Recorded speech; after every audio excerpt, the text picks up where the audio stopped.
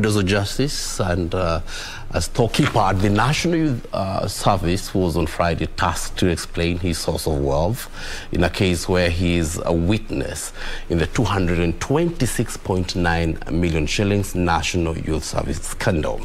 David Mbogo Muthee, who has worked in the supplies management at Gilgil, claimed he legitimately bought his luxury motor vehicles and a plot of land in Ruiru with proceeds of his personal businesses. Daniel Mbogo Muthee before trial magistrate Eunice Nyutu. Mbogo, a storekeeper at the National Youth Service for the past 16 years, was quizzed on how a company, Kitchen Venture, which he is associated with, was able to do business with the NYS. I want you to tell me the average period of time. What is the longest period which you take before the funds are raised? I think the longest that come across is around 3 years. 3 years.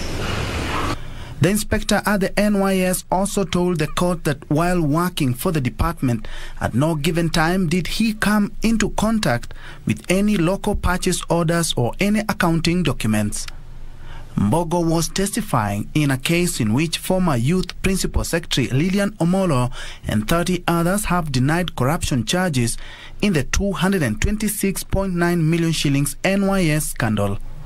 The case continues.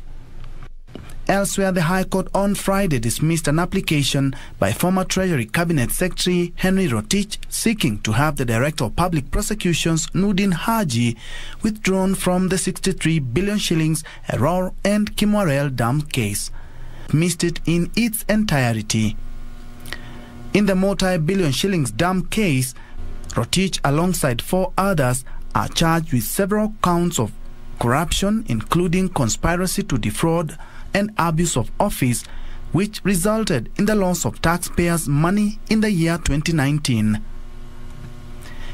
And a witness in the Sharons Otieno murder case who allegedly disappeared for close to 48 hours after testifying at the Milimani Law Courts has presented himself to the Kisii DCI offices. From the look of things, he's fearing for his life.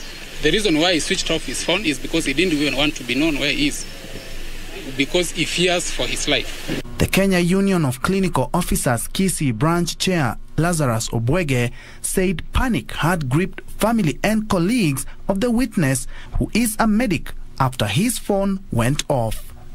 For Easy Friday, I'm Ben Troy Njue.